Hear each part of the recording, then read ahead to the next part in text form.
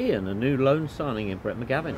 Yeah, no, a good player coming into us. So he's a technical player, like most of the group, or all the group, to be honest with you. But he'll get us on the ball, he'll give us good competition in that midfield area as well. So we're delighted to have him. Good size as well, and it's about his development because he's been the first time he's come out. He's played for Ipswich, so he's got that experience. But this will be a real new experience for him. So we're delighted to have him. What are you expecting from tomorrow's game at Yeovil? Well, to be competitive, and we've got a hell of a journey on our hands.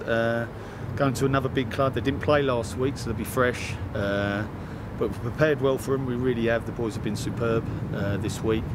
And all I can ask for them is just to be as competitive as we can and really give them a good game and the lap of the gods.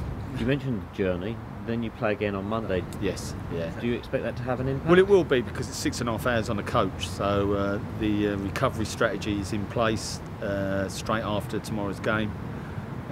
Nutrition, hydration and rest. And then we'll be in the Sunday preparing for the Monday game. But it will take its toll, and we've just got to be really careful with these boys. That it's a long season, so don't want to flog them already. It'll be our third game, so but a big one for us. It's another big club coming to us. But our recovery strategies have got to be really top notch tomorrow. Tell me about injuries and the fitness of the squad.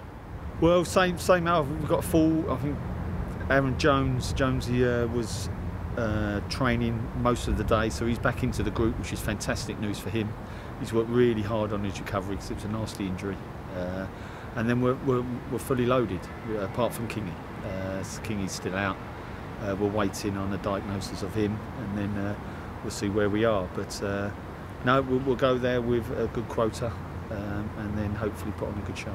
What can the fans do for you on Monday? Just get behind us. Just give them as much encouragement as we can. I know they will, because they always have done.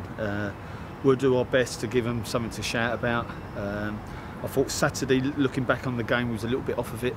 I think we was a little bit tentative to start with and got caught. Grew into the game, but on Monday we'll have to start on the front foot, that's for sure, because it's another one of the big boys that have spent really big this pre-season. So a good test for us again, and like I've always said, we'll just be as competitive as we can be.